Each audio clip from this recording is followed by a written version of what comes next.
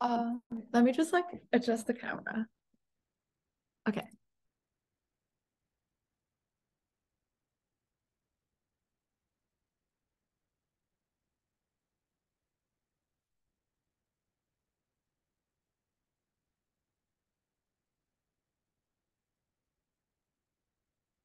Mm.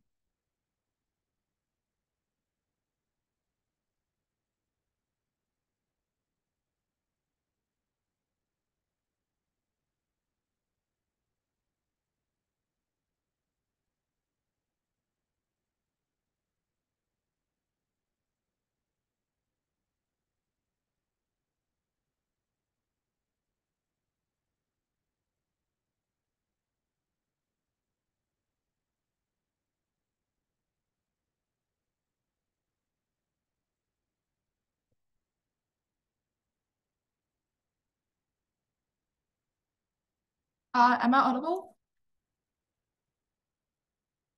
Am I audible? Okay. I would prefer verbal POI. Or if you can just like use the raising hand emoji, that would be like also very good. Okay.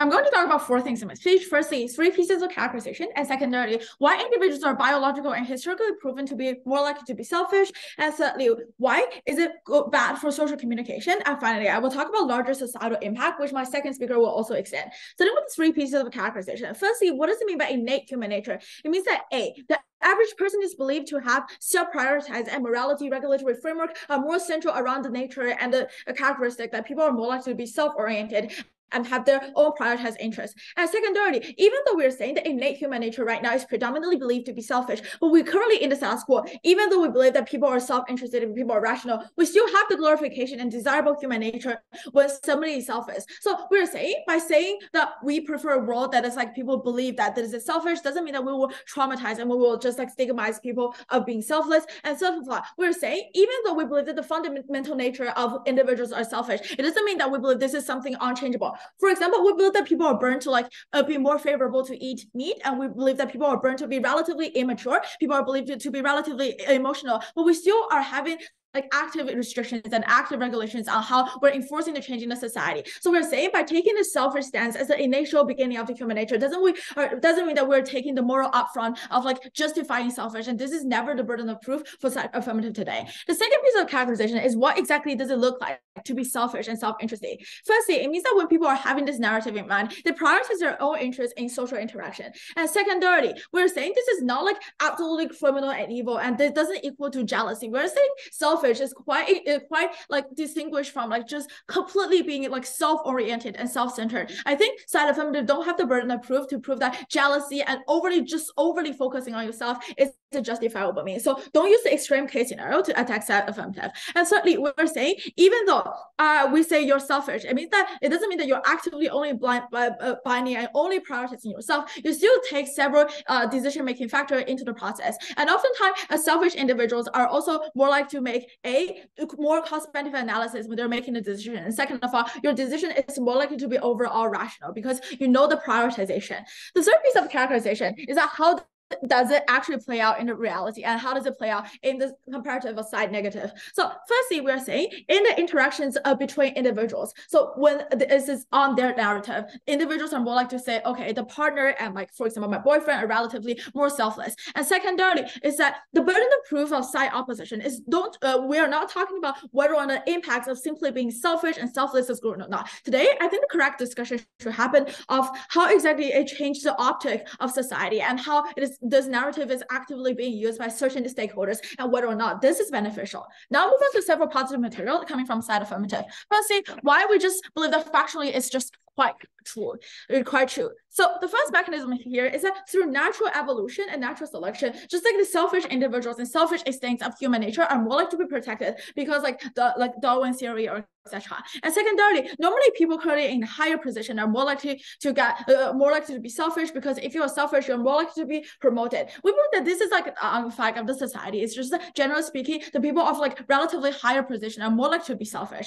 And third of all, it means that when you're like having this kind of like self nature, you're more likely to outcompete other people during the process when you're purchasing like financial resources, and specifically when you're primitive human beings, you're more likely to achieve success. What is the impact of this argument? It means that A, selfish is the likely biological feature of the people, even if you believe a narrative, even if you believe in a world where innate human nature is selfless. So we're saying on their world, they have to defend, you have a false and accurate analysis of what exactly is the human nature. And secondarily, we're going to tell you that people in power are selfish anyways, which is quite symmetric on both sides. So even though you believe a world is selfless, but we're going to tell you all the leaders and political people who are in power are still going to be very selfish and self-oriented, and they still have lots of evil and pernicious and Machiavellian incentives. So why is this good if we have like an accurate analysis and accurate perception of people being selfish? Firstly, you just have more accurate and realistic perception, which is this is principally justified for people to have a better understanding of human nature and the world of the society. If you're just like falsely giving a lie that people are just generally selfless and people are generally good, which is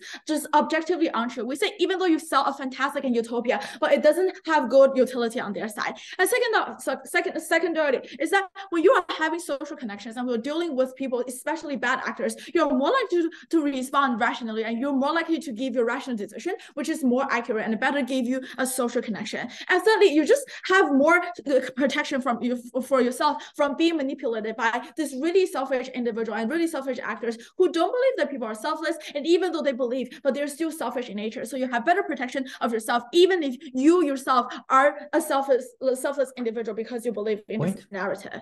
And do you have a point?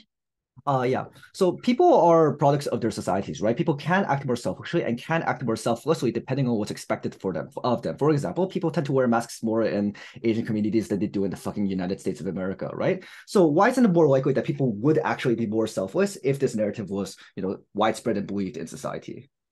Like, we never proved that people are more likely to be selfless, and we're going to tell you why. On your side, you're not going to change the selfish and evil individuals and actors in the society. You're more likely to harm those people who are already benevolent, who are already nice in the society.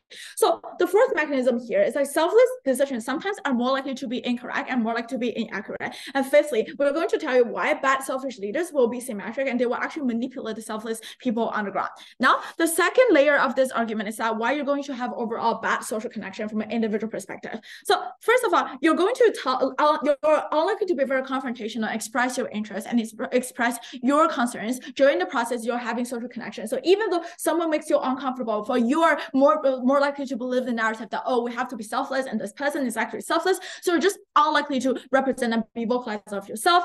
And secondarily, we're saying this is exclusively bad in a manipulative and toxic relationship because A, you're less skeptical about like the opposing party because you believe that they're selfless, they're good individuals. And secondarily, you're just less aware of red flag because you're less observant about like the selfish nature and the evil nature of this individual. And thirdly, selfless sometimes means that there is a social narrative and a coercion to say, oh, you should have like more sacrifices during the relationship. You prioritize their interests instead of your interests.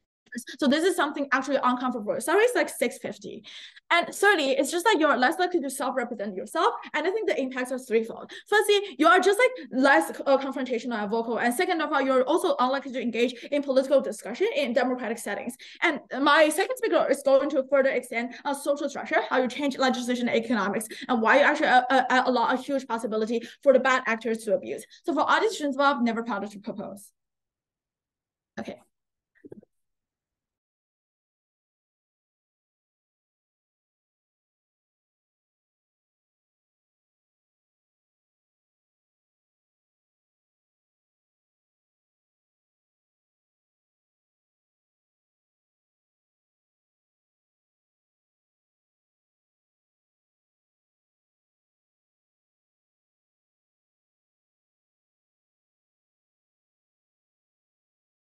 I'd like to thank the Prime Minister for her speech, call upon the opposition. Here.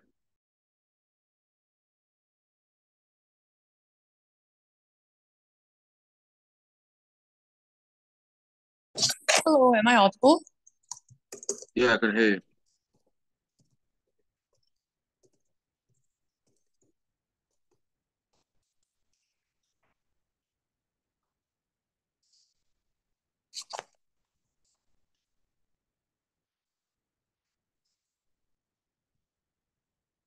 Okay, my preferred gender pronouns are he and him, and also like in POIs.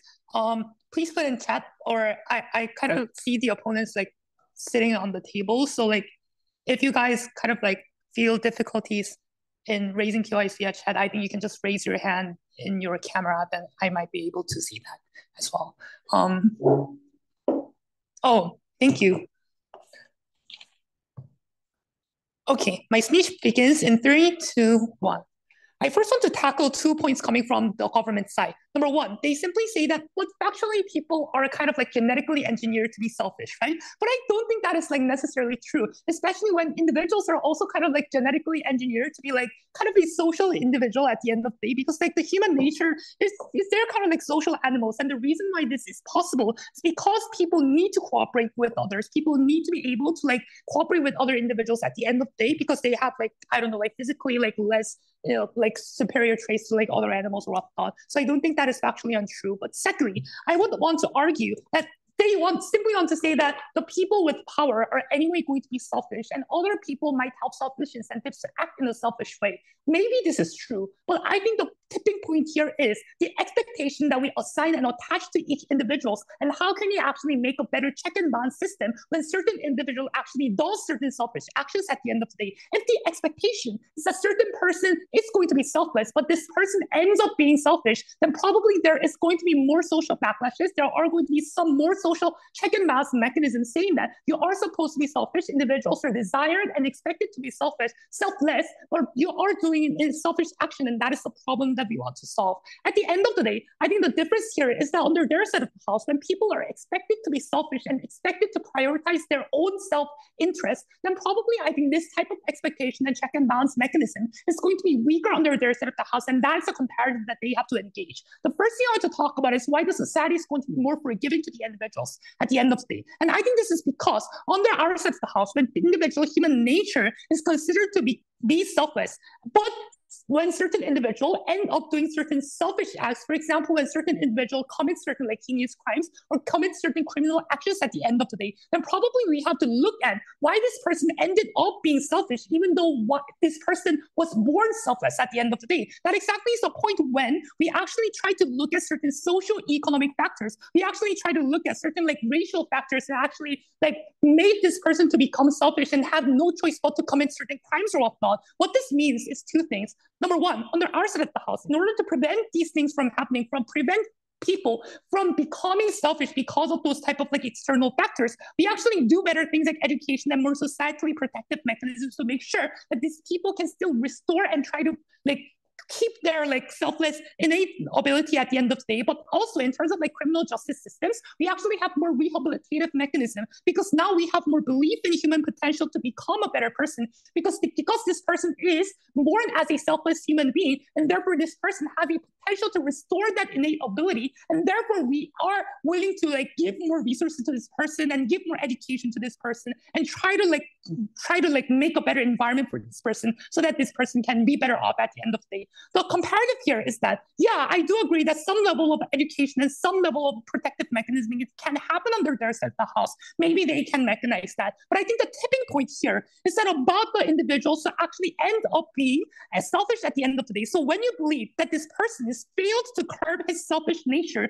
then probably because this person is actually born as a selfish individual at the first place, and therefore this person is going to stay as a selfish individual even if we try to put excessive amount of resources upon this person, then probably there is less amount of societal impetus, less amount of incentive for the society to actually invest more resources to a particular person at the end of the day. I think this is very, very problematic, because I think in terms of like people who are considered to be selfish are the people who are on the bottom of the social hierarchy. For example, the Black people are being more incarcerated because of racial like stereotypes or whatnot. So in order for us to actually look at those people's like backgrounds and social economic statuses to make sure that these people get better off, no thank you. I believe that is much better under our set of thoughts, because we have more generosity to this person and more belief on this potential for this person to become a better person at the end of the day, right? But the second thing, as an extension of this, about the in-group and out-group differences, because I think just because people are expected to be born selfish doesn't mean that the level of selfishness that is attached to each individual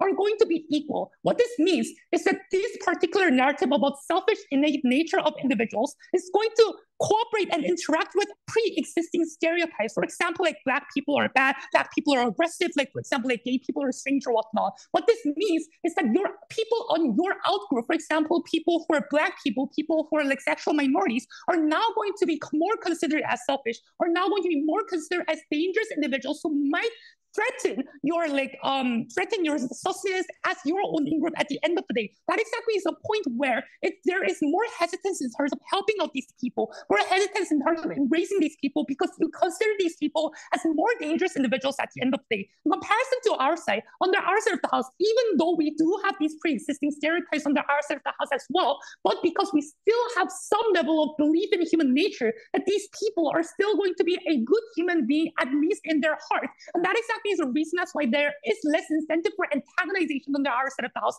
less incentive for just not embracing these people at all at the end of the day. The second thing I want to talk about is that's why we have more redistributive mechanisms, the safety nets that can actually help the people out at the end of the day. Because I think in the government side, the selfish nature of people basically means that we are actually expecting that backlash happens when we are trying to collect more taxes at the end of the day, because of three comparative mechanisms. And this is the tipping point. Number one, people have more justifying mechanisms to be selfish, because being selfish is not necessarily a bad thing. Being selfish is something that is a human nature. That exactly is the point where people can justify their selfish nature much more in comparison to our side of the house when people are doing selfish actions. That is actually contrary to their human nature at the end of the day. And that's why there's more expectation that people should be selfless under our side of the house. But secondly, I think people who have more money, people who have more privileges under our side of the house are going to have more control over the narratives at the end of the day. And these people do have the selfish incentive under our side of the house, under their side of the house, as they have explained as well, which means that these people are going to use their capital and money to actually justify this selfish incentive at the end of the day. The third reason is that I think it is more likely to become a zero-sum game narrative, because if the people want to collect more taxes and try to push for more taxation policies because these people are selfish and therefore we need to collect taxes, that can act in a converse way also. So if I want to say that we have to curtail these selfish incentive of the individuals, then that converse thing can happen. Other people might be able to also curtail my ability to be selfish at the end of the day. And that's why people are being now more proactive in terms of saying that because I also don't want to be curtailed of my selfish incentive, I also have to be agreeing that these people, it's justified to be selfish at the end of the day. What this means is that we have much more protective mechanisms, more redistribution mechanisms, more taxation mechanisms that can actually lead to more welfare benefits and helping the more poor people at the end of the day. For all these reasons, I'm very, very proud to oppose.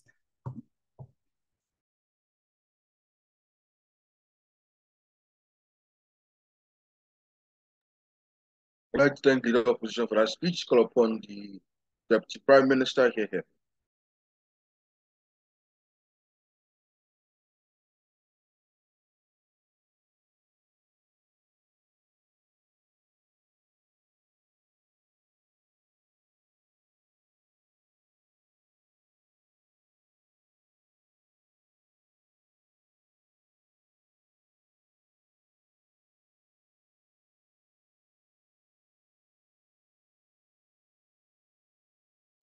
Okay, can everyone hear me? Audible? All right, sweet. Audible, yeah. Just for points of information, just do the raised hand emoji and I'll call on you if I want a POI. Yeah, please don't unmute till I call on you. Okay, starting my speech in 3, 2, 1. This opposition team premises most of their case on the idea that having something being part of human nature provides a pressure for people to conform to it. We tell you that this is simply untrue. To the extent you believe it is your natural resting state to be a selfless person, you're far less likely to do internal introspection to try to hold yourself to that standard, because you believe without any external intervention, you will be acting in a selfless manner. This means it's way harder for people to be proactive in trying to make selfless choices, in trying to make choices that benefit society as a whole, because they believe naturally that is their resting state and they don't need to intervene in any meaningful way in order to get better outcomes for society. This more or less defeats a majority of the case we hear from that opposition team. Because if you believe that people are fundamentally something, or they have some fundamental characteristic, there's no reason people will try to cultivate that characteristic. There's no reason people will try to glorify it or to reward it in a social setting, because it's simply seen as the norm. This is to say, when you believe people are intrinsically selfless, you're far less likely to pursue selflessness, and you're far less likely to have a society that genuinely helps people. With that established, two main parts of this speech. First of all, which side gets better outcomes for individuals and interactions between them, and second of all, which gets more favorable outcomes for society as a whole. The main push we hear from opposition side on the idea of individuals getting better outcomes is that this belief compels people to be selfless. That is, if you believe people are innately selfless, people are more likely to become selfless. I deal with a lot of this in my introduction, but I'm going to do it in a more structured way here. First of all, we tell you that this is simply untrue, because if they believe that they're already selfless, it's unclear to me why they have any incentive to actively try to be selfless. In fact, it goes deeper than this, because if you believe you're selfless, you're far more likely to retroactively justify your selfish actions as being selfless. This can take a number of forms. This can look like abusive parents abusing their children and retroactively believing that it was for the good of the child, instead of interrogating the flaws in their character.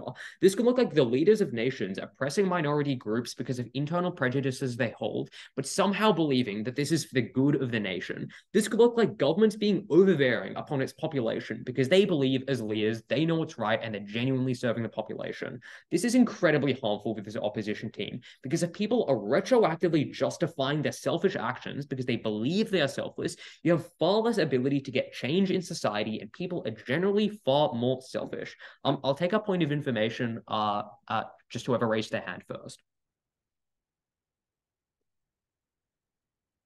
Okay, so if selflessness is still a virtue on your side, right, then people still do absolutely see themselves as good people. And people right now in status quo, and where the status belief is selfishness, absolutely do exactly the same things as you do. Isn't this harm pretty symmetric on both sides? No, okay, so the difference between the two sides here is that we have selflessness as like an external reward mechanism. Like if you're selfless in the status quo or selfless in a world where people are fundamentally selfish, that kind of action is far more likely to be rewarded and kind of drummed up as being a big deal. However, if it is just deemed to be internal, it's unclear to me why there's any incentive to focus on it or cultivate it in any meaningful way.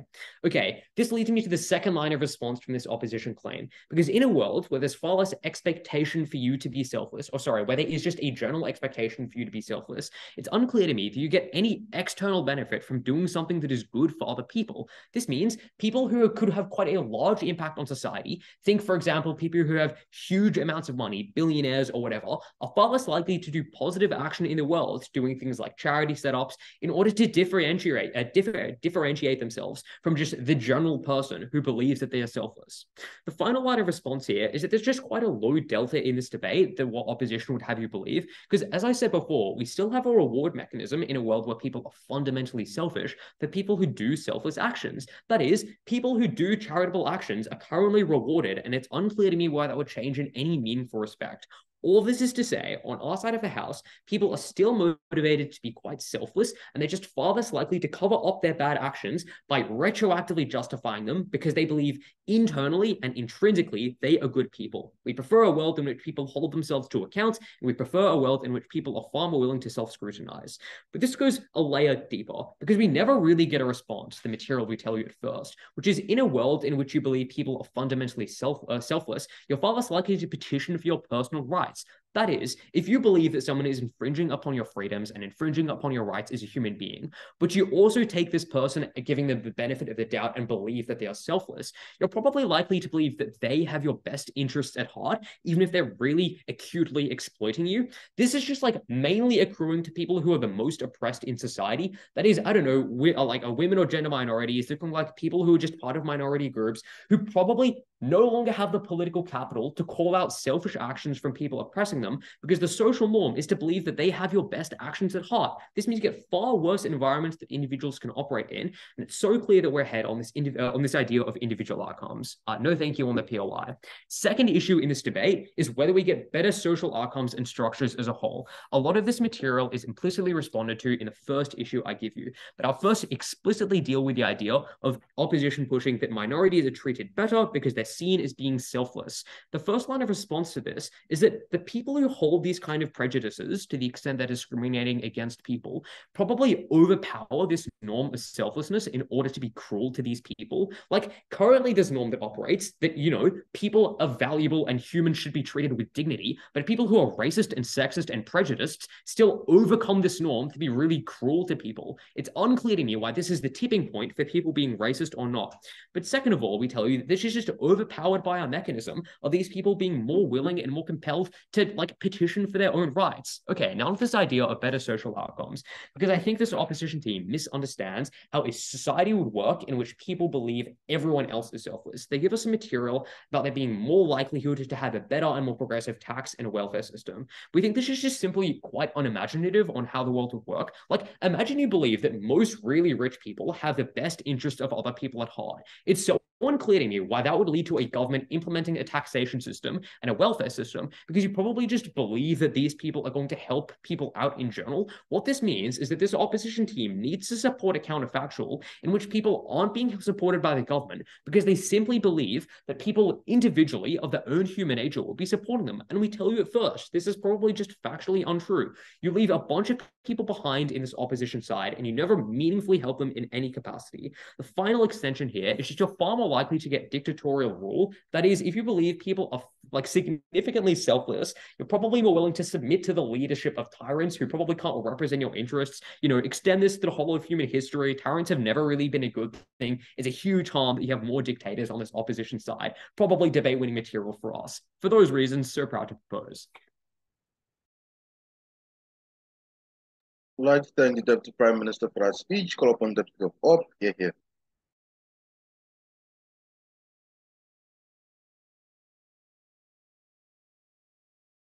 Hello, can I be seen and heard?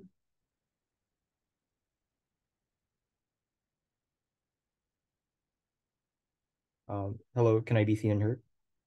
Yeah, you can. Great.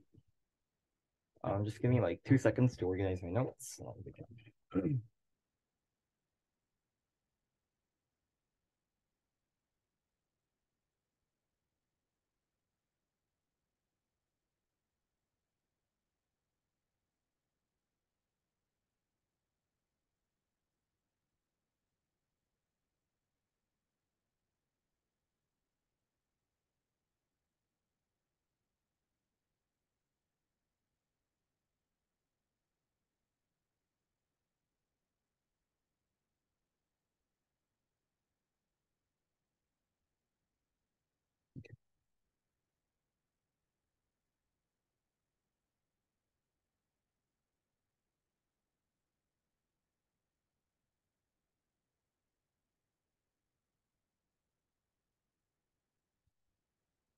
All right, my speech will begin in 3, 2, 1. Panel, these guys are so soft. They can't both claim that you can make rational decisions on their side, but also say, but then we're also going to consider other people to a certain extent. Because the fact of the matter is, if these guys are telling us that people are selfless on their side already, then you know what that means? That defeats their own principle because their choices are already being limited. Second, I would posit that the agency is a privilege. Like, for instance, my ability for me to be myself as a minority is significantly more limited compared to my ability to be myself as a person that is of rich white privilege. To speak up against my coworkers are privileges you can only access if you're the boss, for instance, if you're already in power, if you're in a higher social status. The majority of people on their side, for instance, who are minorities, for instance, the people who don't have the power cannot access this because of the different power dynamics, because the moment in which I become myself on their side, it's going to be seen as eccentric. It's going to be used against myself. Second, you say that naturally you will be selfless. Note that this defeats their own principle, because on their side, on our side, you'll be able to do whatever they want, defeating their own principle since choice is something that is symmetric. Next, they say that you can justify selfish acts as selfless. Look, there's no incentive on their side to be better, since they can easily say, it's not something that I can control. It is my nature to be selfish, and therefore there's no incentive to be held against higher standards. But second, you say that selfness is going to be a reward. Do you see how this defeats their own argument? Because if you can say that on their side, selflessness is going to be a reward, you know what that means? It means that you can identify it, because you cannot reward something that you cannot identify. Look, in a world in which we systematically study selflessness or study human nature from selflessness, I have discussions it means that you can identify these things far better. That is why it is wrong for them to say that you can do whatever you want and say this is selflessness, because presumably other people will call it out for being selfishness. Because if these guys can identify what is selfish and what is selfless on their side, this means that you can also identify what is selfish and selfless on our side, and then other people can call you out for it. But second, look, if these guys tell us that people are going to do whatever they want on our side, do you see how this not only defeats their own case, but it defeats their case as well? Because it also means that people can do whatever they want. That's why this debate has to assume that this has some normative effect. You have to assume that people on our side are to a certain extent acting in a selfless way in order for their choice principle to make sense. These guys are like just debating, these guys are just like going against the rules of debating. I don't know what they're getting out there. Before I move on, yeah. In a world in which you're willing to give people the benefit of the doubt and think they're selfless, what incentive is there to scrutinize their actions more carefully? No, because you tell us that obviously on our side, selflessness is something that's going to be celebrated. It's going to be seen as the default, right? If you see actions that are out of the ordinary, you're obviously going to want to call that out. But second, we're also going to explain why the ways in which we're going to call that out, or the ways in which we're going to solve that problem is going to be a lot more better on our side. But next, we think on a world-by-world comparison, the morality and the way in which society is structured on their side is likely to be with selfishness in mind. For instance, society is likely to be structured in a way that respects individual selfishness. For instance, it's likely to be more libertarian. It means you have less restrictions and the sort. On our side, what you get is you have states following the ideal state of humans. It means more distribution and the sort. That's the trade-off that you have to first assume for this debate to occur in the first place. These guys can't both say that you can respect choices, but also have a lot of redistribution on their side. Next, how do we deal with crimes, right? My thesis here is that the sort of discussions that we're going to have about the behavior of individuals are likely to be far more productive on our side. Look, we think things like laws and we think social norms exist symmetrically, since a lot of these things are reactive. For instance, if stealing is a recurring issue, then you would want to deal with it in some capacity, regardless of what you believe human nature to be. However, I think the difference here is that the way in which this looks like is different.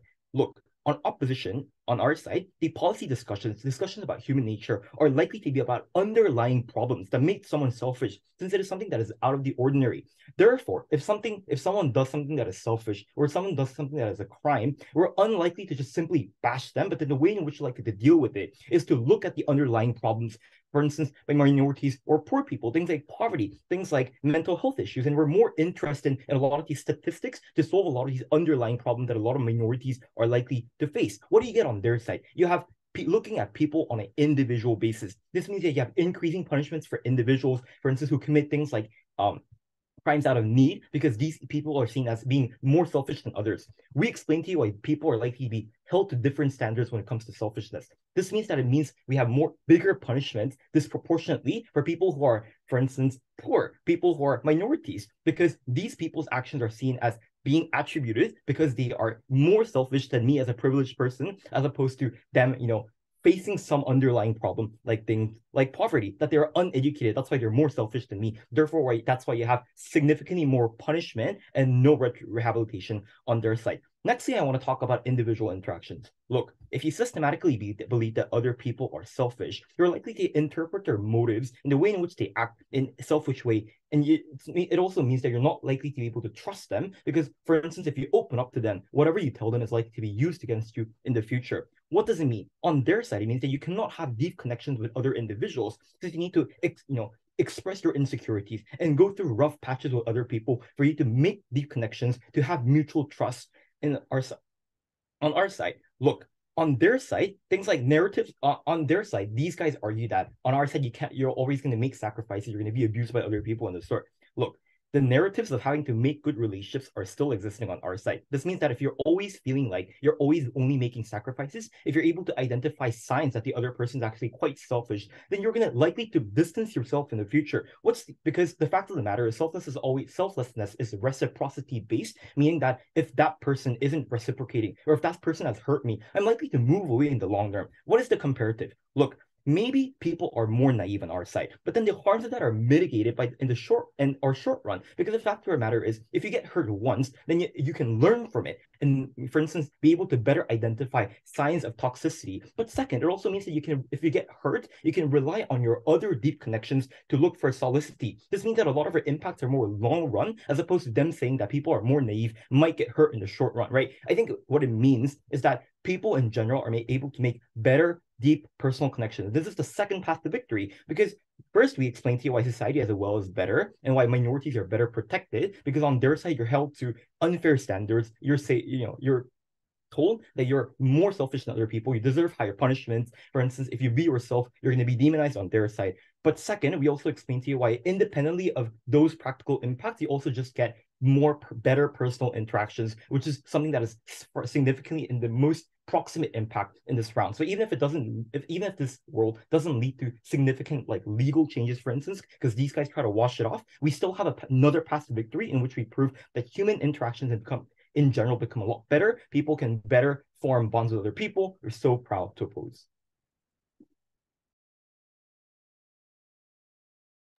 Well, thank you, Diallo, for our speech. Call upon the government. Here.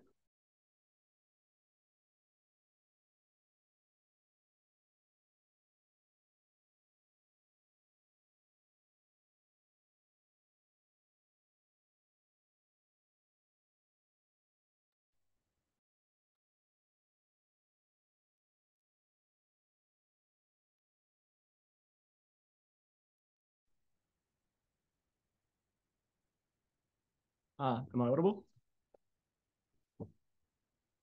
I'm going to assume yes. Cool. Like POIs, please just do the raised hand emoji and I'll call upon you. My pronouns are here. Cool. Starting my speech in 3, 2, 1. Guys, let's be clear about what's happening in this debate. Both teams kind of agree that people are still rational. They still understand what is selfish and selflessness. What this debate is about how people initially opt into relationships, how they perceive society, and it occurs mainly in fringe cases. We're talking about the most vulnerable actors in this debate. It's unclear to me why we're going to get like dramatic social change and actually change how people act inherently, right? So where does this debate occur? First of all, we think it occurs when you like opt into a relationship, right? You're probably more likely to be slightly more skeptical and you're probably not just going to believe that they have your best interest at heart at all times. It probably means it's just harder for you to be gaslit in abusive relationships because maybe you believe no when they tell you that like they love you and that they have your best interest at heart. Maybe that maybe they are selfish and it's easier for you to opt out. And probably on their side, it means things like for expectations of feminine figures and mothers are expected to give up more because of societal expectations that they be selfish, which means they are notably giving up more of what's important to them. They are less likely to have access to like things in their career, and they're giving up more in their lives. No, they kind of agree with this, right? So this essentially means that their analysis of changing how people actually act, they get like saying we get more visas and we get better taxation. I think that's not what this debate is about. This debate is about the small scale instances of how relationships occur. First thing I'm going to do in this speech is I'm going to prove to you why people are not going to be more selfish, which is what they kind of claim at first, but they kind of run away from this at second. The first thing we'd say here is about this topic is about perceptions and it's not assumed. But the second thing is we give you pretty good analysis at first as to why people are just biologically and hierarchical and like biologically likely to be selfish. And there are hierarchical systems that the people who get to the top of society and have the most power to inflict on people are likely to be the ones that are selfish, because notably if there are 20 people in a group and only one person gets promoted, you have to take access to the better resources and you have to notably compete with other people and be selfish to get that one promotion. This means the people who are the ones who are like biologically, the people who were more selfish in the past survived, and this trait is likely to have been passed down, and the people who are controlling society and at the top are likely to be selfish. What are their response to this? At first, we get like a response which is like, so humans are social and they have best interests at heart of other people. But note here how this is not an actual response to our mechanized analysis. But second thing, you can be social and you can be selfish at the same time, right? Which is to say you can want to help, like you can like want to interact with other people, but maybe that's a selfish idea, right? Maybe you're just doing it because like you like talking to people. But the third thing and most important response here we give you is that you can both want to help other people, but you can want to help yourself more. And that's what self-interest is about, right? Because it's not about saying I want other people to like be like worse off. It's about saying that I want to be better off. And that's what we contend down the bench. Then they say that there's less chance for justifying bad actions. But the first thing we'd say here is that this is just like not comparative, right? Because people just assume that you are acting selflessly because that's what's innately believed to be like societal outcomes, right? So there are external justifications and people believe, oh, you're probably just doing that. And it's likely that you have that you're like selfless and you have my best interest at heart. So I'm just going to justify and believe that that's correct. But the second thing we'd say here is that there's more chance for you to justify it, right? You can tell people that when you did something, you were acting selflessly because that's what they're more likely to believe because that's innately believed to be true. So there's actually more chance for you to justify bad actions, which is something that they must contend with on the side opposition, that they haven't really done that. Then they say that then they just assume that there's going to be some sort of normative effect. But notably, this debate is not about the norms of actually being selfless. This debate is about the norms of perceiving people to be selfish. I do not think you can just generally assert that people are going to be more selfless in this debate. Yes, I'll take a POI. Yeah, so under your side of the house, when people think that they are selfish, and therefore I think the society has more incentive to actually oppress the selfish incentive and try to make community more closed and exclusionary under your side of the house as well. Well, we think when people are assumed to be selfish, right, there's probably just more societal expectation to regulate this stuff and enforce policies, which means they can't be selfish in a bad way, right? For example, if you believe that the inherent person is selfish and is not going to give to charity, it's probably likely you have stricter taxation laws such that you get better outcomes. I think that kind of responds to what you're saying. Is being selfish good, which is the next thing I'm going to contend with in this debate. The first thing that we say here is that the norm is perpetuated to the most vulnerable actors. This is women being expected to give up their careers because it is innately believed to be true that you are selfless and it's you should look after your kids, right? And we think that the expectation hits the most vulnerable actors the most, and this is something that they must contend with, right? So we think, generally speaking, there are many instances where being selfless is bad because you get access to less material benefits in life. For example, working and making more money and improving your material condition, or just having access to a job which you enjoy. The second thing we'd say here, there are many instances where being self-interested is inherently good. What do they say? They say you're more likely to have access to give things like visas. You're more likely to have access to a better taxation system. I think this is just kind of cap, right? Because notably, it's unclear why this is ever actually occurring in this debate. Because in a world where you believe that people are innately selfless, you must reevaluate how exactly society is structured, right? Because you believe that people in other countries are likely to be inherently selfish, and you believe there's less likelihood that they need to come to your country, right? It's harder for you to actually perceive that taxation is something that's needed because you just assume that people are giving up their money because that's something that's selfless, right? We think at the end of this debate, it's really unclear that they get the delta, right? Which is to say, in this debate, they're going to get more tax and better visas. But even if they do, I think we use it better on our side because we can regulate bad actors, which we have proven to be more likely to be acting badly. What do we then tell you on actual outcomes? We tell you get things like speaking up. We tell you get more skepticism when you're opting into relationships, which notably is incredibly important because the vulnerable actors, the people who are more likely to be naive, the people who are more likely to be targeted badly by people who are co-opting them, are more likely to just think before they opt into a relationship that maybe this person does not have my interest at heart. What is their response to this, right? They say that one, only people with power can speak up. One, no, this dynamic exists everywhere.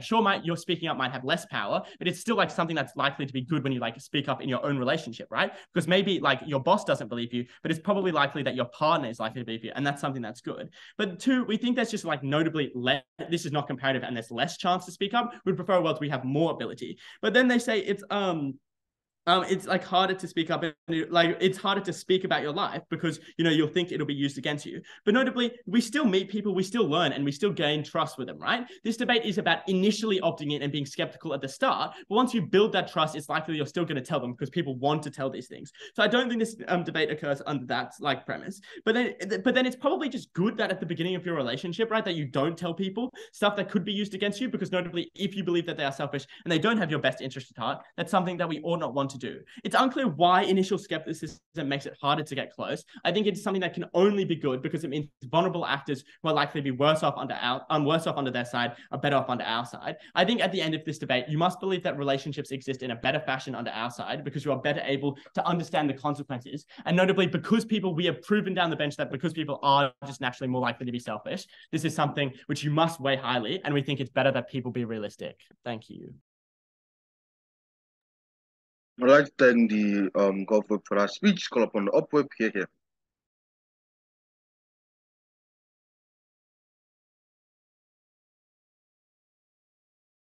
Hey, yeah, I'll just take a second. A minute.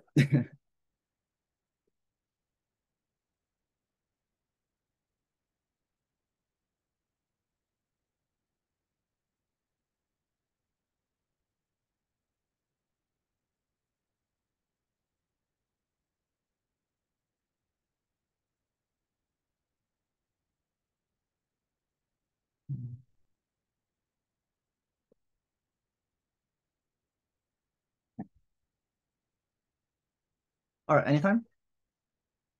Sure.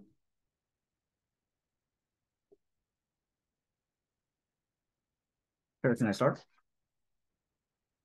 Okay.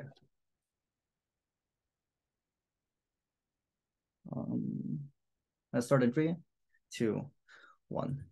We act according to the standards that are expected of us. If humans are expected to be selfish, then we will be. If we're expected to be selfless, then again, we will be.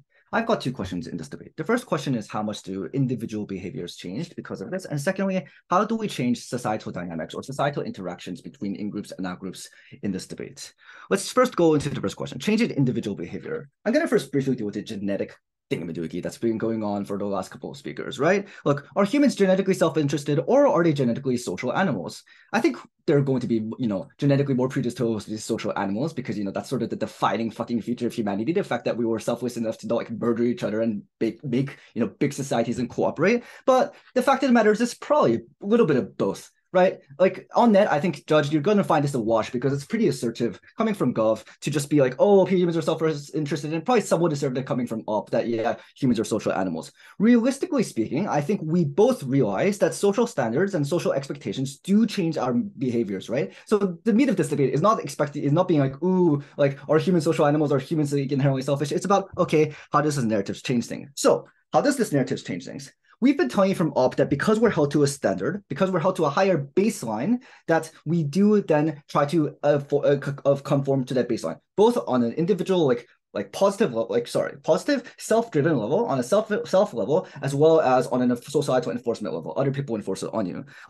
So first on the selfish level, from the get-go, we all want to be normal, right? We want to be seen as baseline. We feel I think we all remember our teenage days where we're so angsty, but oh my God, I'm so strange. Why can't I just be like everybody else? We think that the same thing goes for societal narratives. If the baseline actions for humanity is seen to be selfless, then rather selfish, it's much more difficult to justify to yourself that, oh, actually the things that they're doing are perfectly fine, even if they're selfish, right? We think it's obviously going to be easier to justify to yourself if the things that you're doing are selfless, that you're a good person. So therefore, people are almost obviously going to be likely to be driven for themselves to want to conform to these societal standards. But also later, other people will enforce aberrant behaviors, right? Enforce tapping down on aberrant behaviors, right? If selfishness is seen as aberrant, because that's what selfishness has to be seen like, right? If baseline human behavior is seen as selflessness, then selfish behavior is going to be seen as aberrant. Just like right now, because baseline human behavior is seen as selfish, that selflessness is seen as a positive aberration. So if people are going to enforce trying to tapping down on this negative aberration that they see as selfishness, right? They're going to be like, why are you contravening human nature? You're supposed to be like this. Why aren't you being just a same baseline human like the rest of us? And this is actually a pretty powerful outside motivator, right? Think about it, at least the very least when you're growing up, think about it hearing that kind of line from your parents. We think it's a pretty scary thing, that almost the dehumanizing threat. I think that can absolutely enforce a powerful impulse to be more selfless in our side of the world, when things are baseline, as opposed to just simply oh, maybe this will be nice. But what does Gov say to this? Gov tells us that actually no. Well, actually, DPM tells us that no, people can actually fake this, both to themselves and then they can also fake their selflessness to others. They can justify their selfish actions by just, assuming that, oh, I'm a default person, default is selfless, so actually I'm selfish, even if my actions are obviously selfish. I mean, the problem with this argument is that it makes the entire debate symmetric, right? The debate is useless because by that logic, because selflessness is still a virtue on their side, they can still pretend to themselves, oh no, I'm a good person, because everybody wants to be a good person, right? They pretend to themselves, I'm a good person, good people are selfless, therefore I am selfless, regardless of whether or not my actions are actually selfless, right? Which means no thank you, which means that therefore that it kind of contributes their entire rest of their logic about, oh, actually selfishness being a virtue can be a good thing. I think we have to assume in this debate that we can reasonably identify aberrant behavior on both sides of the house. This aberrant behavior being selflessness on their side and selfishness on our side, which leads me to their next point, right? Which is they then tell us in their speech that actually we on our side we will be able to point out selflessness and reward it, right? Being able to make selflessness exceptional and aberratory, we reward it. Obviously this is contradictory, but also I think this is also blatantly not as powerful as setting an entire norm. Rewards, people are less motivated by rewards that bring that may or may not actually happen, right? Because the propensity to reward, I think, is just generally low. Like realistically, what happens when you get rewarded for selflessness? You get a little pat on the back, right? They say themselves that like selfless people don't actually get rewarded in society in our society today. They don't tend to get to high jobs and whatnot. So the rewards for selflessness right now are actually quite low, according to their own characterization of the status quo, right? As compared to that, if you said a normal selflessness, which means that you can actively punish selfishness by, I don't know, spanking them or like scolding them or whatnot, then we think this is obviously just much more powerful an enforcer mechanism than it is to create selflessness than not. Okay, but then what does Gus say to this? Gus says, oh no, but you're not going to be able to stand up for yourself, right? People are going to be like, if you're going under harassment or you're going under fraud, right? Or if minorities are going to be, then you're not going to be able to do this. First off, I think this is quite a small impact because two things exist in both sides of the house.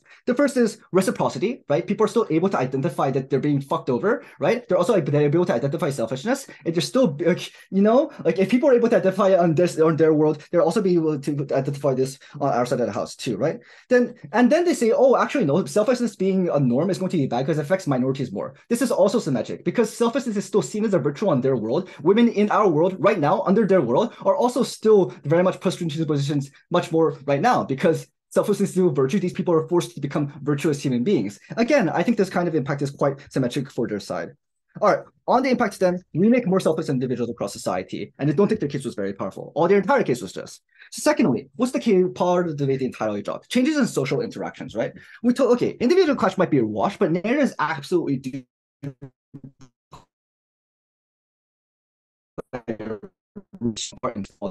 So two things. First, we told you that we're much more forgiving to the poor and the downtrodden, right? Remember all of the political narratives and like rhetoric that we hear about welfare policies and criminals, or I don't know, those who are accused by just saying, oh, they're fucking selfish, they're welfare queens. They don't deserve to get anything more because it's just their fault, right? If we assume that they're actually better people than that, if we assume that actually it's not that their fault, that they weren't just being selfish, that we think that they're better people than that shadiness, then we're able to much more easily justify help. Or rather, that conservative backlash against any sort of welfare policies, against any sort of forgiveness for these kind of downtrodden people, is much more less likely to happen because the baseline assumption that these people are selfish, these people are like fucking bad human beings is not as easy to respond to. And Gov has no response to this at all. Secondly, we have a better enforcement redistribution. Now, Gov says that, oh, we can assume they're rich. I mean, probably to a certain extent. But again, people aren't idiots, right? People can identify when people are being aberrantly selfish. We think that, yeah, we might have a few more millionaires, but we're not going to be able to we're going to have a lot less billionaires because there's a certain point at which you cannot assume a selfless person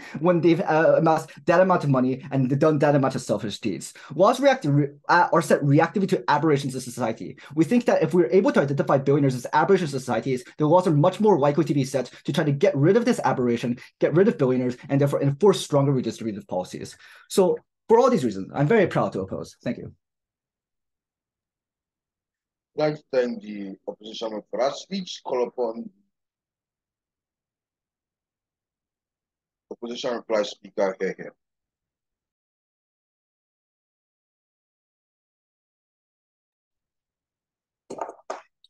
Hello, am I audible? Yes, sure. Okay, my speech will begin in 3, 2, 1. I'm first going to talk about whether or not we have more check and balance in individual action. Maybe it is true when the government said that people have incentive to act selfishly. Question is, who can better check and balance these actions at the end of the day? Let me first talk about the internal introspection, because governments simply argue that because people think that they are selfish, now they have like more incentive to look upon themselves and try to correct those selfish actions. But the problem here is that in order for you to be introspecting yourself based upon a certain moral standard, that moral standard also needs to be buying upon the selflessness in order for you to correct that selfish action at the end of the day, right? The point that DLO told you, that insofar as you buy into the narrative of selfishness, selfish human nature, and what this human is expected to do is something that is selfish and something that human cannot change, probably it is also going to be morally structured in a way that probably respects his selfishness at the end of the day. So insofar as you don't like harm the third party, probably you are able to do whatever you want or whatnot. Those parts of moral principles are going to be dominant under their side of the house, whereas under our side, when we more focus on selflessness as a human nature, for example, the Kantian like moral paradigm that you're obliged to act in a goodwill is going to be the more predominant thing that happens under our side of the house, which means that the moral standard that people refer to when they introspect themselves is qualitatively better under our side of the house because we buy into more selflessness under our side of the house. And then opposition say that, but like other people are going to assume that you're acting upon selflessness. But like I'm really unsure as to why other external actors are going to act in that way. Because the main mechanism that we told you is that when this expectation that you are going to act in a selfless way is being turned down because you are acting selfishly, then people will criticize you and check and balance your actions. I think them simply asserting that, oh, like people are always going to like assume that you are acting selflessness is very, very uncharitable under their side of the house. And then we hear a case shift from the government, and government would suddenly like tries to like maximize their impact upon like women staying in home because they have to be selfless. Do you know at best this is a symmetric claim? Because government's mechanism on you being a good person is that people will self-regulate to become selfless even though their human nature is selfish. And then that exactly is the reason as to why suddenly women wouldn't be able to like abandon kids and pursue their career or whatnot because they think that they still have to be selfless even though their human nature is selfish at the end of the day, right? That exactly is the reason that's why it is a symmetric claim under their side of the house. Then the second question is why we have more distribution on our side of the house. Government's claim here is that we were going to still have tax because we know that they are not going to do this in a voluntary way. Yeah, maybe this is true, but the tipping point here is the degree of the taxes that we can actually collect on either side of the house. Because what I have told you in my leader of opposition speech is that number one, because people are selfish and they are going to easily justify their selfish action because that is something that people cannot really have control, because that is something that people expect on other people, that you are going to act in a certain level selfish way. That exactly is the moment when those rich people might pay taxes, yeah, but the degree of the tax is not going to be as high as under our side of the house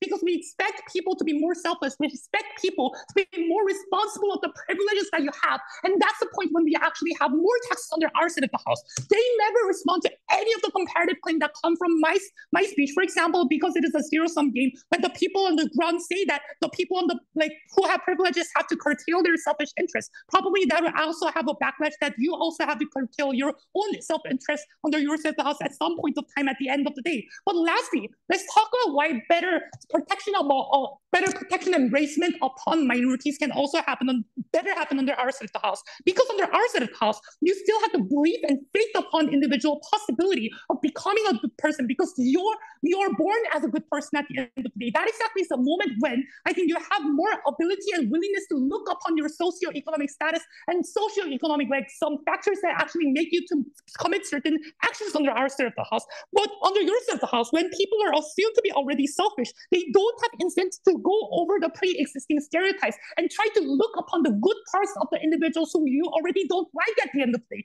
That exactly is the reason that's why we have more embracement under your side of the house. We didn't see any of the meaningful engagement coming from their side. That's why I think we are just comprehensively winning today's debate.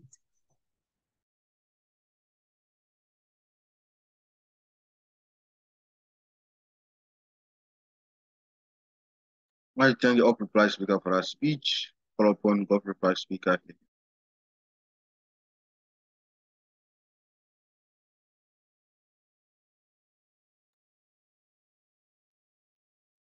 I'm not audible. Yeah, you are.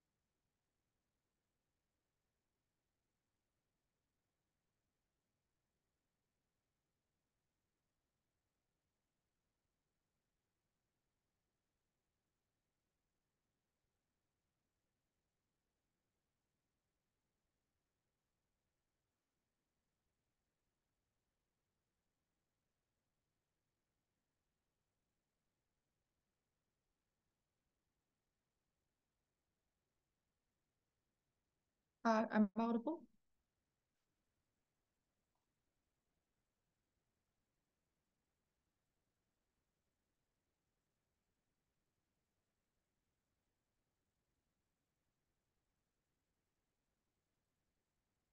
Okay. What do you want? The only uncharitable comparatives that are negative with one willing to engage in today's debate is that if everyone in this society is miraculously truly selfless and benevolent, this is a better world than people who are overly self-centered and people who have criminal incentives. The only push we get from 3N is like people are easier to justify their selfish incentive because of defaultness. However, I told you as the introduction in my speech, we believe that people are burned to be lust, people are burned to be greedy, people are burned to be procrastination, people are burned to be messy. These are the innate human nature we believe in the status quo. But nobody has ever used being innate as a justification for tolerating these traits. This is something we told you at second affirmative, which lives uncontested, that the reason why we currently regulate selfish actors is that we know this is an innate human nature that we want to counteract. That is the reason why we have the unique imperative on our side to regulate these evil actors, because we know that there are bad people, bad actors in the society. We have the correct observation, as we've told you, that factually speaking, the people who are in the positions, these authoritarian governments, these dictators, they're factually selfish. However, on their side, because you falsely believe into the false narrative that everybody is so selfless, people have your best interest at heart, you remove the skepticism, you remove this kind of trigger warning and red flag of yourself that can actually protect you in the status quo. Now, let's move on to why. Let's move on to the only benefit the side negative still has that is quite tangible in today's debate, is that you probably have a better welfare society. What is the problem of this? Firstly, taxation and policies only get changed and we only regulate big corporations and big firms, as we told you down the bench, is that you believe that firms are self-interested. You believe that they have profit-driven incentive. You believe that they're not selfless enough to have huge charity donations. The only comparative on their side is that when you're believing that the firms are innately and actually and factually selfless, you would just expect them to give charity donations, right? So we say that the idealistic claim from set negative talking about welfare system, which is challenged by set affirmative, is never responded. And second of all, to talk about the problem of backlash, to try to answer back over imperative on public scrutiny. However, if Republicans today, they don't raise taxes and they don't give you a good welfare system, you never say Donald Trump is selfish, right? You're just saying that they are like prioritizing the interests of, like, for example, big corporations. But you will never accuse the politicians of being selfish just because they didn't raise taxes. So we're saying, even though you have the selfish narrative, you're not going to regulate and change these malicious actors. So this is quite symmetric on our side. Now, let's look at what is exactly the benefit of selfishness as human. We've already proven you in the society, even we take the best case scenario that some people are selfless. But please remember the framing, which is uncontested throughout the debate. The more likely people who are going to believe this narrative and who are also likely be influenced by these actions are these already benevolent actors in the status quo. Because we've told you from an evolutionary perspective, which is objectively true, the people in power of position, these government regulators, and generally speaking, the people are still incentivized to be more selfish, and they're just like factually and objectively more selfish in their nature. So these people who believe in this narrative are already these least vulnerable group of people in our society. That is where the weighing comes here. You'll probably change some perception of the middle class people, but you are actively harming this least vulnerable group of our society, where we told you these people who are in toxic relationship are very unlikely to opt out because they always believe that the other opposing party had the best interest of their heart, which we received like literally zero response from side negative, only claiming that I have a case shift, which that was literally the first argument, my first affirmative speech. And secondarily, we already told you how like minority and ethnic minority and disenfranchised group in our society are more like to be manipulated by the dictatorship and authoritarian regimes because they force you to be selfless. They force you to sacrifice your democratic principles. They force you to sacrifice your chance of vocalize. You're less likely to be confrontational, as proven in my speech. So for all these reasons above, never plotted to affirm.